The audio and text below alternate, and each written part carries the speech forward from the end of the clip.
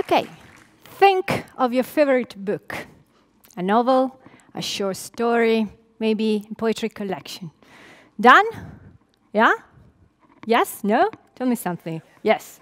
Okay, now forget about it. And forget a little bit about the idea of literature you might have. What's happening to literature in our digital society? Is literature becoming digital as well? Well, today I would like to briefly introduce you to this new genre of literature that is called digital literature, or electronic literature, or even elite, short for electronic literature. Many names, I know. But what is this? I don't know if you have ever heard about digital literature, or maybe not. Digital literature is digital born. So you shouldn't think of your favorite book in a PDF version that you can read on your iPad. It's not that. And you shouldn't think either of e-book readers. Digital literature is created for and on digital devices, such computers, smartphones, and tablets. It mixes different semiotic systems and media, which means that you can read text composed of just linguistic text, those phrases and words, but other texts, many other texts, are composed of text, images, and sound. It can be interactive and elements, words, even letters can move around, appear, and disappear. So, what is this? Well, one possible definition of digital literature is provided by the ILO, the Electronic Literature Organization. And according to the ILO, electronic literature refers to works with important literary aspects that take advantage of the capabilities and context provided by the standalone or network computer. So, digital literature is a quite new genre of literature.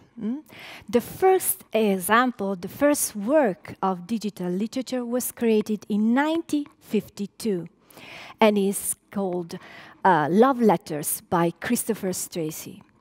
Christopher Stracey wasn't a writer. He was a computer scientist and a pioneer in programming language. And he was a friend of Alan Turing.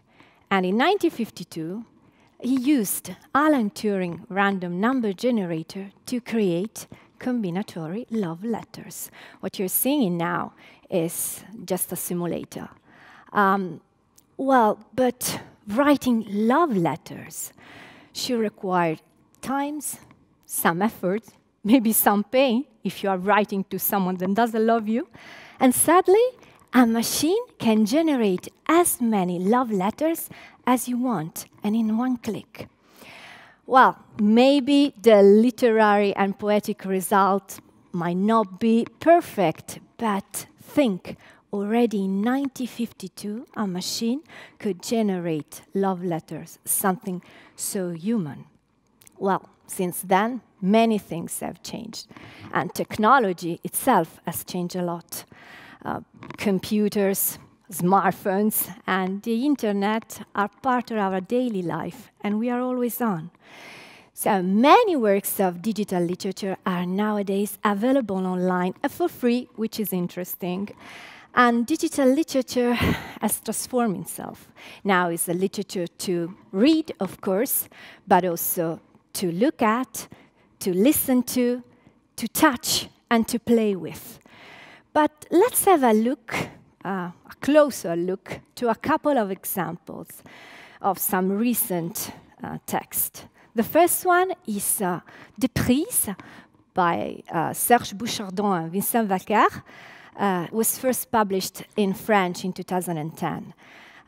De Prise tells the story of a man losing grasp and his relationship with his wife and his son. Well, it's an interactive work which means that you need to interact with the text and sometimes to be really inventive to get what you need to do in order to keep reading. In one scene, for example, you can direct the reading direction. If you direct the reading direction in one way, you will read a love letter. If you direct on the other way around, you will read a breakup letter. So this text, besides telling you a story, mirrors your experience as a reader of an interactive digital literary work. While reading online, we think that we are kind of free. We think it's a democratic space. One of these scenes, the last one, it's showing us that it's not always like this. In this scene, the main protagonist, is retaking control over his life. And you, the reader, you are retaking control over the text. The text is suggesting you that you can type whatever you want in a spatial space. And in fact, it doesn't matter what kind of letter you try to type, the text that emerges is always another one. This is a new rhetorical figure, one of those literary aspects we talked about before. It is called interfacial antagonism. It means that the text does exactly the opposite that you, the reader, are expecting. You think you can type whatever you want. In fact, you cannot. So digital literature raises many questions and share elements with literature, of course, but also with art, with cinema, with informatics, and with video games. There are playful aspects in digital literature, as there are narratological aspects in video games. The next text I would like to show you mix these two genres. It's called liberdade, freedom in Portuguese. And here you are invited to navigate into a three-dimensional space or environment. You can move around the text, you can even fly over it, and in fact, you can read, actually you have to read and to direct your navigation, your reading direction through your mouse and keyboard, like in a video game.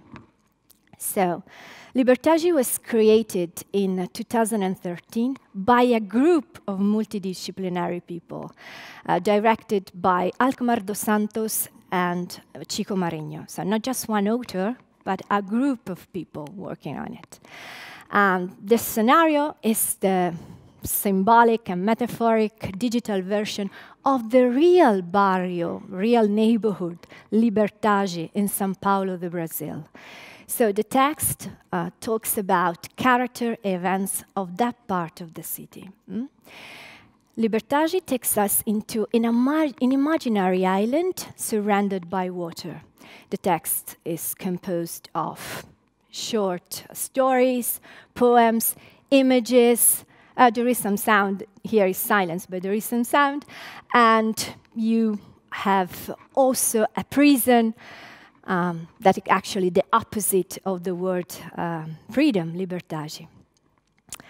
While navigating, you find some hotspots where you acquire memories of what you have seen. It's like in a video game. You pass from one level to another.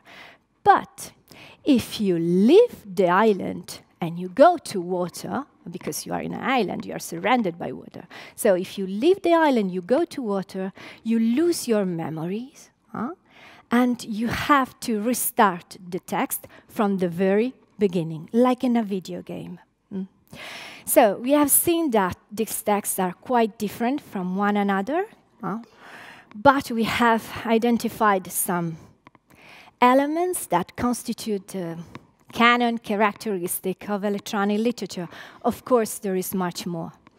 We have seen there has been a change of style in electronic literature from the very first text to Liberdade, for example. We have identified some literary aspect for example, the rhetorical figures, and tackled some new narrative strategies.